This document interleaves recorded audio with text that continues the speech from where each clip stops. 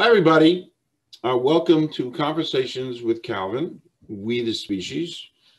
And it would take me probably a half hour, an hour just to do the proper introductions, but I'm with Diane Raver, the founder of the Garden State Film Festival. I've been wanting to do this for so long, to sit down and chat with Diane. So I'm jumping right in. Diane, I'm so thrilled. So take it away, do a little bio, just a little background of yourself. Well, first of all, Calvin, it's a great honor and privilege to be with you today because you're so tall. Whenever I see you in the hysteria of the actual event, I know everything's going to be okay. You're always there with a smile and a pat on the back to say this is wonderful. And what that means to someone who gave birth to such an astounding organization in the midst of Asbury Park, when Asbury Park was not a destination that many people wanted to go to. Correct. It's been a great comfort to me over the last 20 years, Calvin, 20 years of our lives. So first of all, as you know, because you've been with me for so much of it, this event was born out of necessity, out of love, and out of a commitment to our community and to the legacy New Jersey holds in the film industry, which a lot of people had forgotten about when it occurred to me that New Jersey, the birthplace of this whole entire film industry in the United States, was not having its proper place in the, it needed a spotlight on what we did to provide our country with a film industry long before the 49 studios that were in Fort Lee moved to Hollywood. So that was to give New Jersey its rightful credence in this industry and to help save our beloved Asbury Park, especially the Paramount Theater that was getting close to the wrecking ball. Was our motivation. And what a wonderful, enriching, fabulous journey. Exactly. Thank you. A marvelous journey. What is your do you have a background in film before you came to GSFF? Oh, yeah. Excuse me? I was in the commercial business. I was the first woman president of a commercial production company in New York City. Far too many years ago, Calvin, than I care to admit to, but yes, I was. I broke some glass ceilings, and now more than ever, I realize how astounding that was. That a little girl from the Jersey Shore could, put on her big girl pants and slay some dragons.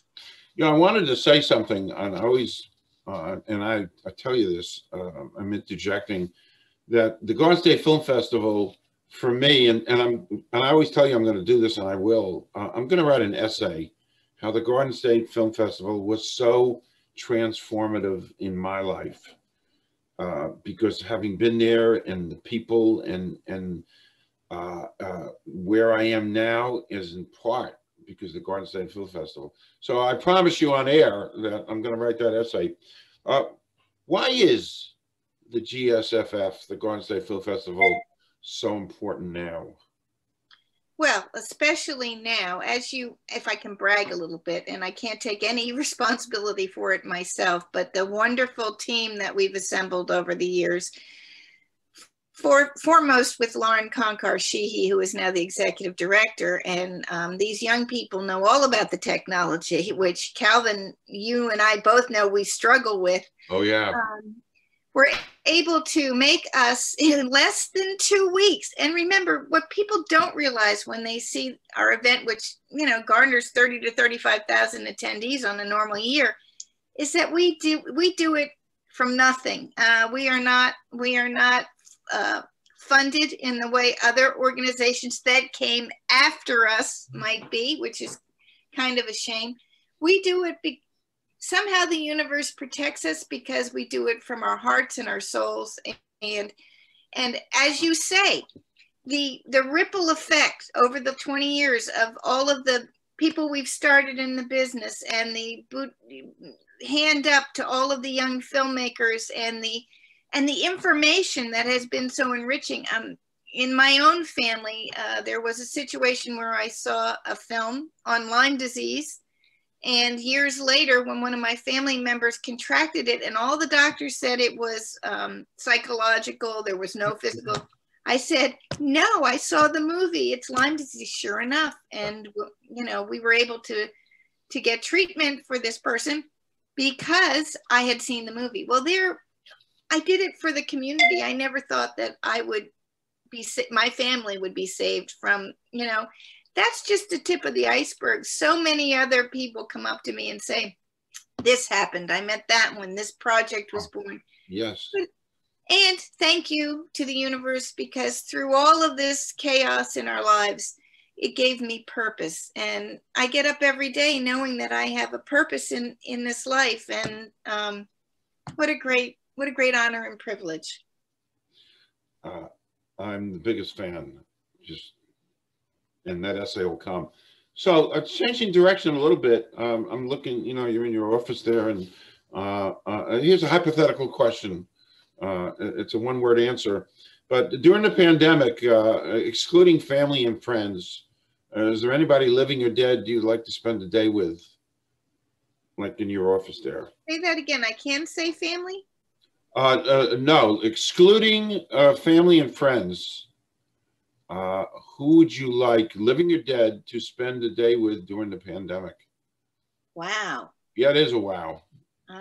That's a tough one. And then we didn't rehearse this, and I sprung it on you. I would immediately say I'd have to pick two. Please, pick two. Bobby Pastorelli and my husband, Carol Raver, would be my first. Perfect. But they're family and friends, so I think that's okay. You know what? There's no rules here, so that's perfect. Perfect. Moving on. Back to GSFF. Are you working on plans for 2021? Yes, we are. We're full steam ahead. By the way, everybody, call for entries is open now until December 1st. If you know a filmmaker, an actor, or a composer, please, now is the time, because it gets more expensive to enter as you get closer to the deadline. So now would be the moment. Okay. Which is great to know. By the way, how do people get involved and help? And we have this wonderful website called GSFF.org. There's a volunteer tab if you'd like to volunteer. If your skills are a little more crew worthy, please pass that along in the application. And many hands, lighten labor. This is a huge thing to get off the ground, even in the COVID situation. Again, I didn't really finish. Last year, we were the first film festival in the world to present on time. Wow. You know, ones with lots of funding said, "Oh, we're gonna postpone. We're gonna cancel." We did it in less than 2 weeks and built from scratch our own secure online live stream server, and moved mountains. Yeah. To say I was proud would be an understatement. Again, right. I can take no responsibility except to have been a cheerleader and to, do anything that I could, like call people and email people. But my young people are just fantastic. And a big shout out to Sage Del Valle, who is our IT person, and Kristen Dorado, who we couldn't live without. And of course, Lauren Conker Sheehy. Of course. Any advice to aspiring filmmakers, composers, actors?